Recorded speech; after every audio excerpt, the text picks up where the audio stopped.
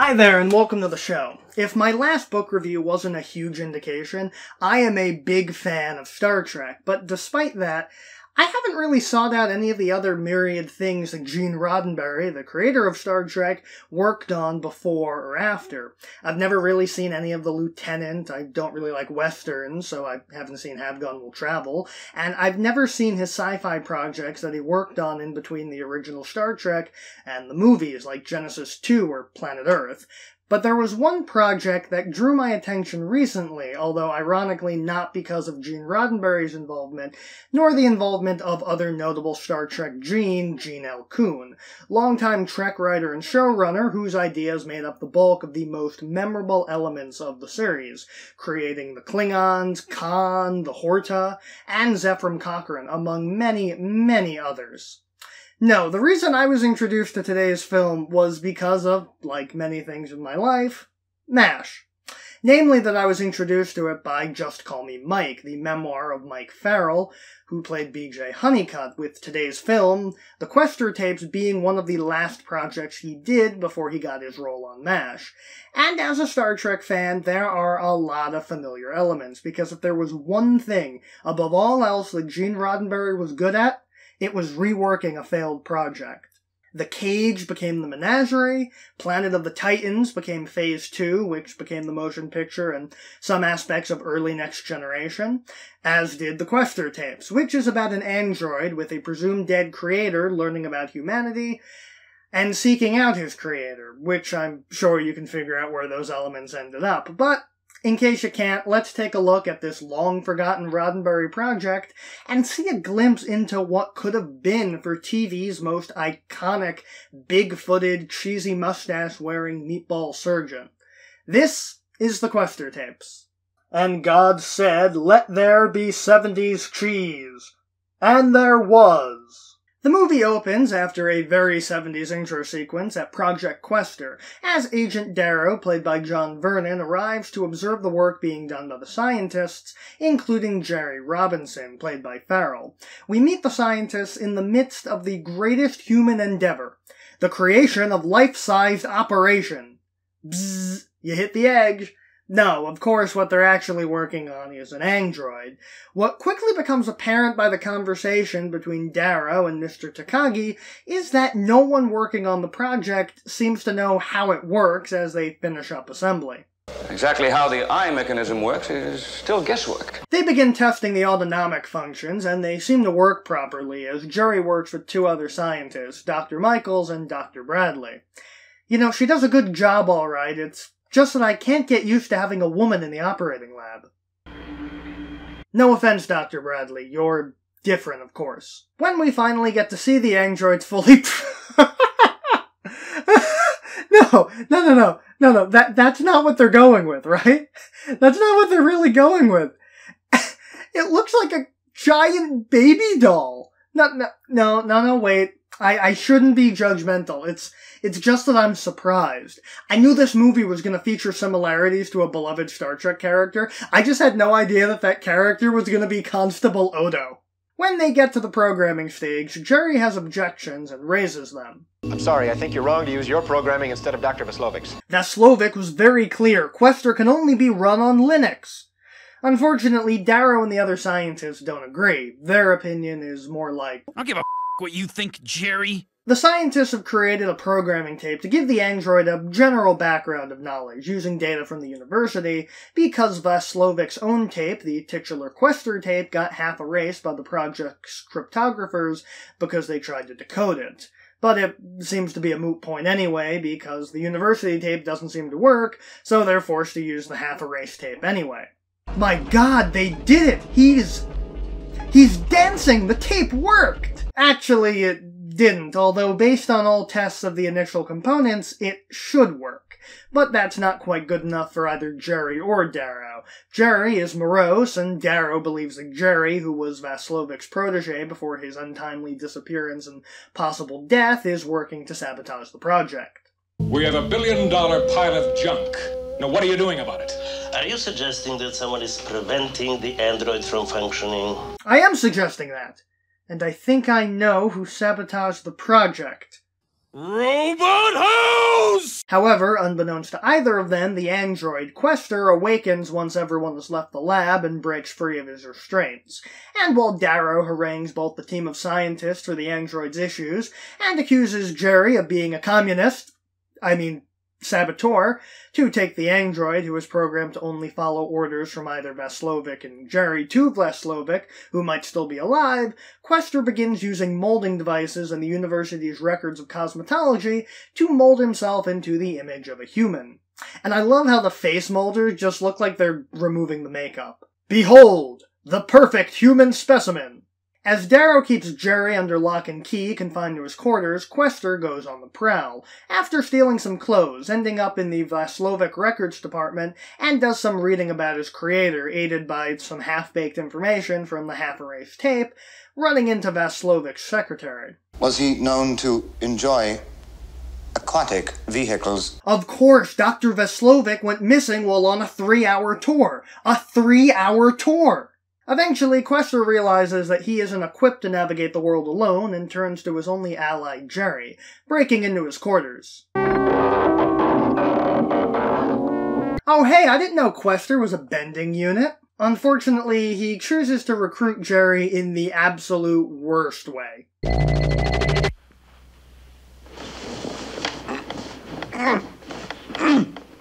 Questor, just a suggestion, but perhaps you might have tried saying, Jerry, very quietly and then in increasing volumes. Or maybe, tapped his shoulder a bit. Grabbing the mouth is a bit much, is all I'm saying.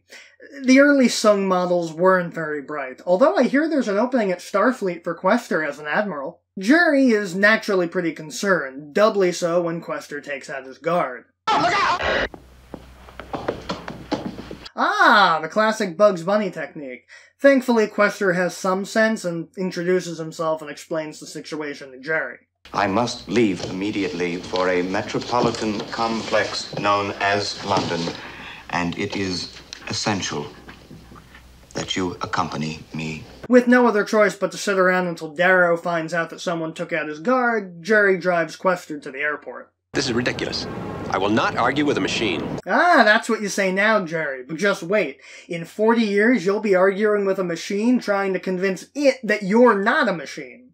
Now that's ridiculous. They get to the airport and Jerry has second thoughts, intending to leave Questor to his own devices, but after that display with the security guard, Jerry realizes that someone has to help Questor navigate, and unfortunately, he's the best man for the job. I can almost understand what's driving you. We humans spend a lot of time sort of seeking our creator too, but you cannot commit immoral acts in doing it. You know, Mike Farrell is incredibly well-suited to providing the voice of reason to an actor who would later play a senator on the West Wing. That man is crazy. That doesn't make this right. I know, that was a reach, but come on, you didn't think I wasn't going to make a MASH reference, did you? During the trip, Jerry notes the similarities between humans and androids, and I admit I'm a little concerned, because Jerry is wearing a turtleneck, and we all saw how well turtlenecks worked out the last time I reviewed a 70s film with an actor from MASH in it. Miss, may I have a martini, please? As large as regulations permit. Oh hey, I didn't even have to make the MASH reference. The movie's doing them for me. I just hope that the martini is a very dry, arid, barren, desiccated, veritable dust bowl of a martini. I hope it's a martini that could be declared a disaster area. I hope she mixes Jerry just such a martini. Okay, I promise I'll cool it with the MASH jokes from here on out. Darrow is incensed that Questor has escaped and puts out an APB to be on the lookout for two normal-looking men carrying no luggage or identification. Jerry and Questor are detained in airport jail at Heathrow, but Questor makes short work of the door.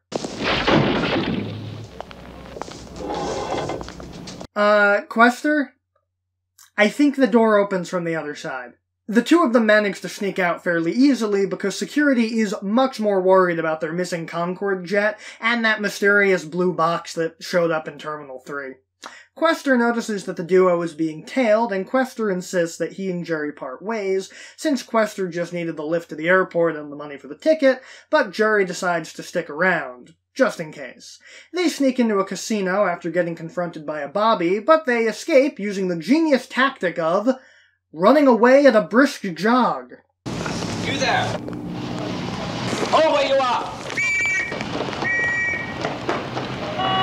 Blast it all! I can't catch up to them, they're nearly a block away! I'll never catch up now! Questor decides to finance their endeavors by playing craps, Questor being able to throw the dice in specific ways to get a desired roll. This scene may play very familiar to anyone familiar with Star Trek. In fact, Questor himself should seem familiar. I didn't want to bog it down too much in the beginning, but Questor is very clearly a proto-Data. Same personality, similar mannerisms, even down to the various head tilts. And this scene's concept was reused pretty heavily in the Star Trek The Next Generation Season 2 episode The Royale, initially written by Tracy Torme, the future creator of Sliders, but was heavily written by Maurice Hurley, who was pretty chummy with Gene Roddenberry, so it doesn't surprise me that one of Roddenberry's older projects would get such a callback from Hurley. And if you think it's just a coincidence that an android gambler is such a sci-fi premise that maybe Torme came up with it, nah, because look at this. I believe their final resting position would be to repair them. I believe so. These cubes are different, but I will reshape them.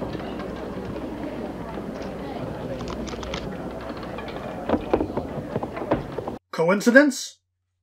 Maybe, but I think not. Anyway, they win a bunch of money and get out of there before the pit boss breaks their legs. Their next destination is the House of C, who is a link in the chain of locating Vaslovik, having many connections in the realm of international information trade. C turns out to be Lady Helena Trimble, named after perhaps the most famous Star Trek fan ever, Bijo Trimble, and woman responsible for not only the letter-writing campaign that secured the original series' third season, but also the letter-writing campaign that convinced NASA to name the first space shuttle orbiter Enterprise. Not relevant to the film, but very interesting to me, and I've really been into space stuff lately, so I figured I'd share it. Anyway, Jerry is concerned because of the reputation that Lady Helena has as a courtesan, and Lady Helena claims to not know anything about what Questor is talking about. However, Lady Helena allows him to stay the night after discovering they're being sought by the police. As Jerry and Questor discuss how they can possibly get the information they need out of Lady Helena, with Questor suggesting that Jerry attempt to initiate a sexual relationship, given her reputation, the two also hit upon the fact that, while they hadn't realized it, they've become friends in the short time they've known each other. Is it permissible to refer to you as my friend? You referred to me in that way earlier. After a nice dinner, Questor steps aside to let Jerry put the moves on Lady Helena. You will excuse me, I have matters which require attention, and I'm sure you will enjoy the company of Mr. Robinson, who is a most exceptional human male. In very overt terms, subtlety, thy name is not Questor. They get to know each other a little bit, but Jerry can't go through with it and heads back to his room. Lady Helena meets with Questor, who details his intended plan, to which Lady Helena reveals that Jerry didn't go through with the sex. Is it your intention now to begin where he left off? If vital to an exchange of information, I am fully functional. And that's another line that was reused in early TNG, this time in The Naked Now. You are fully functional, aren't you? Of course, but How fully? in every way, of course. Lady Helena, realizing how on the level Jerry and Questor are, agrees to negotiate for the information, and Questor offers his friendship to Lady Helena in exchange for what he needs, which she agrees to. Jerry wakes up the following morning to find Questor missing, last seen with Lady Helena, which of course has certain implications, but he's quickly set straight. Lady Helena brings Jerry down to a secret room built by Vaslovik that allows Questor to interface with worldwide telecommunications from every major government body in the world, from Washington, D.C. to the Soviet Union and beyond. Unfortunately, Questor still doesn't understand what it all means, though Jerry worries it might be for a nefarious purpose, which leads Jerry to give Darrow a call. Meanwhile, Questor realizes that his time is nearly up. With no sign of his creator, a failsafe is about to activate, causing his nuclear core to explode, so that Questor's technology can't be misused, so Questor intends to find a quiet, uninhabited place to explode, while lamenting the fact he barely had a chance to experience life and discover humanity's secrets. Lady Helena tries to talk Jerry down, explaining that Vaslovik's tech wasn't meant to control the world or take it over, but to save it, one life at a time. Jerry finds out from Helena's butler that Questor left and rushes after him, finding him sitting in a park in a nearby village. Seems dangerous, given the method of his destruction, but I guess he still has a few days left, so a little stopping to smell the roses is okay. And it's actually pretty fortunate, because in that park is a structure based on Noah's Ark, which triggers Questor's memory circuits. The boat that he's been looking for, why he keeps mentioning boats in reference to Vaslovic, wasn't a boat after all. It was an ark. An ark in space! And Questor knows where it is. Unfortunately, because of his earlier trepidation, Jerry's call to Darrow resulted in several soldiers closing in on them, and in the scuffle, as Jerry tries to distract them so Questor can escape, Questor is shot. Stop him! Back at the lab, Jerry repairs Questor, forcing Darrow to agree to his terms, since Jerry is the most skilled, but Jerry has to compromise with Darrow too, agreeing to put a tracking device into him so Darrow can follow them wherever Questor is being sent. Jerry doesn't want to do it, but given the alternative, which is letting Questor go Chernobyl, Jerry relents. They head off to a location in a place that looks like the quarry where they filmed Power Rangers, and after a lot of walking, they go into a cave at Mount Ararat with Darrow and the military hot on their tails. Darrow follows them in, and both Jerry and Darrow learn the big reveal after the computers remove the failsafe from Questor's programming. The big reveal is Vaslovic himself, who turns out to not be a brilliant scientist, but another android, created by a sufficiently advanced race to aid humanity on its way, like Gary 7, who always construct their own replacement when the time comes, but because of the rapid development of nuclear technology in the 20th century, Vaslovic was damaged by the nuclear energy and began to deteriorate much earlier, resulting in him having less time to construct his replacement, thus why Questor was left in the hands of the project instead of being finished by Vaslovic himself. We protect, but we do not interfere. Man must make his own way. We guide him, but always without his knowledge. Questor is also intended to be the final android, believing that after his 200-year lifespan, humanity will have outgrown its infancy. The only wrinkle is Questor's lack of knowledge of humanity, which he chooses Jerry to provide for him, and Jerry agrees. With that revelation, Darrow finally cools off, but unfortunately, Darrow riled up the military and the world government so much that he can't just walk out there and tell them that Questor's on the up and up and they should help him, nor does he believe that humanity deserves Questor's protection. But Questor disagrees, though, and Darrow chooses to take the tracking device, which Questor removed, and go off in their plane, allowing the military to shoot it down, killing Darrow, but making them believe that Questor has been destroyed in order to allow Questor to continue his mission unbothered. But as Questor recognizes, now that the military powers know that an android is possible, I may not believe I'm destroyed. And the duo of Questor and Jerry go off to complete their mission to aid humanity as the movie ends. And that was the Questor tapes. A pretty decent film when all is said and done. I'm not sure I understand the motivation of the bad guys outside of generic government wants control of advanced science, and the plot is a tad convoluted. Why does Questor blow up before making his way to his creator? If his creator knew he wasn't long for this world? What if he showed up after Vaslovic died? What then? Would that cave still work?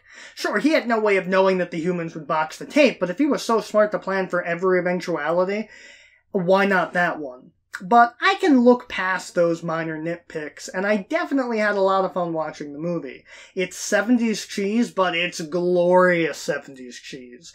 The actors all put in a great performance. Farrell is great as the heart of the film, and Jerry is very likable. Foxworth plays Questor almost as well as Brent Spiner plays Data.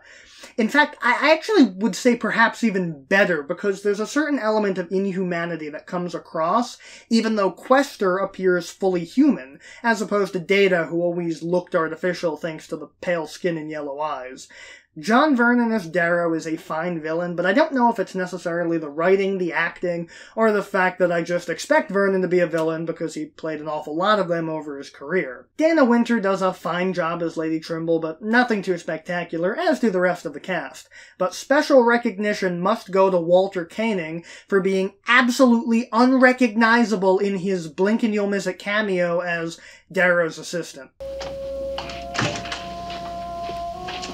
Robinson's academic records. Yeah. And they want a personality profile on him. Try Washington. Speaking of Star Trek cameos, there are a lot of connections scattered throughout, although ironically, Questor did them all first, so technically, when Trek did them, they were making Questor references instead of the other way around. Emil Veslovic would later go on to be used as an alias for the immortal being Flint in the Star Trek novelverse and was sought by Data in the hopes of reactivating Lal after his own resurrection in the Cold Equations trilogy. In addition, there's the casino scene, which was, as I said, pretty much copied verbatim in the Royale. Plus, the idea of another species, this one of robots shaping humanity, was used in Assignment Earth and the Paradise Syndrome during TOS, and then reused in TNG to an extent with the ancient humanoids that seeded the galaxy in The Chase, though after Roddenberry's death. Not to mention the fact that Questor is fully functional and anatomically correct. Like I said, I've got nitpicks, but that's to be expected when this was meant as a pilot for a full TV series, so any kinks would have been worked out by the time the series got going, much like any Star Trek show. But why didn't we ever get a full set of the Questor tapes? Well, the film was very well received, but the network wanted to make a major change when the show went to series. Namely, cutting out Jerry Robinson's character, since according to Farrell, the studio felt that Questor would be in more jeopardy while on the run from the bad guys if Jerry wasn't there to help him out. As a writer myself, I find that to be a ridiculous idea. A solitary hero, especially a robot, learning about humanity would not be nearly as interesting if he was wandering around talking to himself or dealing with guest stars that need to be brought up to speed every episode. That's how you get clunky exposition. It's also why Doctor Who always has a modern-day human companion. And it seems that I'm not the only one who is vehemently opposed to removing Jerry from the equation, as Gene Roddenberry felt the exact same way and refused to continue the series under those restrictions. And while I'm glad that's how it shook out because Farrell went on to a much more beloved role on MASH, I'm also sad because network meddling is what kills so many brilliant shows in the name of marketability. And as for Foxworth, he went on to star in Falcon Crest and later did a few guest spots in Star Trek on both Deep Space Nine as Admiral Layton and Enterprise as Valas. Never did play an android, though. As for Roddenberry, as we all know, he continued working on other things until Star Trek The Motion Picture came up, and then The Next Generation, and then he worked on other projects after getting kicked upstairs as the new guard, Berman, Braga, and Piller took over the legacy of Star Trek, with many unfinished projects and ideas seeing the light of day after his 1991 death. And as for Kuhn, who is regarded as an unsung hero of Star Trek and went largely unrecognized in his time, since Star Trek's major resurgence was still a ways away, and Roddenberry would unfortunately neglect to give Kuhn the deserved credit for his creations during his time on the lecture convention circuit, taking credit for a lot of the elements of Star Trek that Kuhn helped create. The Questor tapes would in fact be the final collaboration between the two Genes, Roddenberry and Kuhn, although not out of any bad blood between the two, since Kuhn unfortunately passed away following a very sudden and short battle with throat and lung cancer before the pilot even aired. And it's a shame because it's a pretty decent movie. Now, I know I have a high tolerance for cheese, and trust me, there is a lot of it in this movie, but I think it speaks to the strengths of both Genes, and any problems would have likely been ironed out before it went to series, like the original Star Trek pilots both did, having their kinks worked out in successive versions. And I don't know this for sure because there's very limited information, but knowing Gene Roddenberry and knowing Star Trek, I imagine that a lot of the really interesting elements are probably Gene Roddenberry's ideas, but I imagine most of the writing, the dialogue, and a lot of the story elements were probably the result of Gene L. Kuhn ironing out Gene's ideas and running with them in an interesting direction, as he did so many times on the original series. Gene Roddenberry, much like other visionaries responsible for creating well-known sci-fi franchises, was very much an idea man, and he was not great in following through on the execution, as is evidenced by the projects that he had sole control over, like the original Star Trek pilot. So while he was responsible for creating what is arguably one of the most iconic and biggest hits in television history, that reputation is very much reliant on the work that others put in. like, the actors involved, like Shatner and Nimoy and the rest of the original cast, and writers, like D.C. Fontana, Robert Justman, and, of course, Gene L. Coon.